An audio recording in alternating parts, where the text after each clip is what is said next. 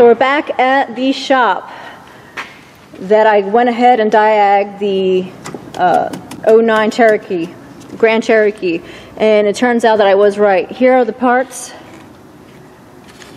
but in addition to this, I also wanted to have the customer go ahead and read off all the things that were done. Okay, hi guys, my name is Justin. Yeah, so pretty much how this all started was it sat for a little bit and everything went bad from there. So the first thing I replaced, the second tech here told me to replace the spark plugs and the ignition wires. Those are the first thing I should do. So that was the first thing I did. I replaced the ignition wires and the spark plugs, 3 spark plugs. Okay, so you did replace the ignition wires too? Mm-hmm. Yeah, so he replaced 3 ignition wires, but he didn't replace the coils. So ignition wires, spark plugs. I replaced the water pump, but that wasn't because it was misfiring. I replaced that before anything happened. It was seeping through the weep hole. Okay. I changed the battery because I got a code saying low battery voltage. I had a crank sensor code, so the lead tech here, he told me maybe I should replace the crankshaft sensor, replace that.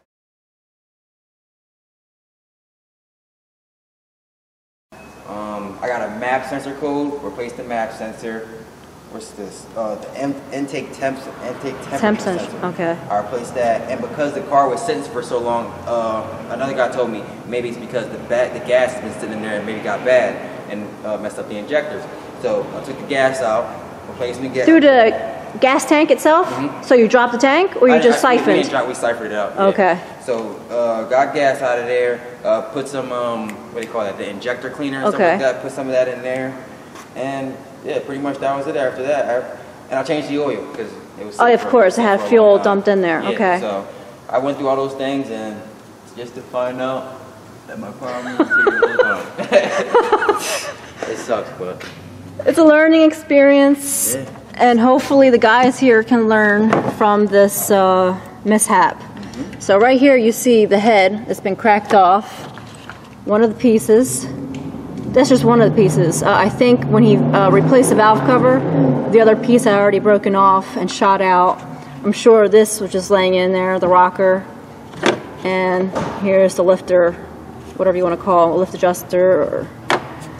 So there you go. Using the scope, you can easily at least pinpoint where the issue is, not even having to open up the engine, not having to remove many parts.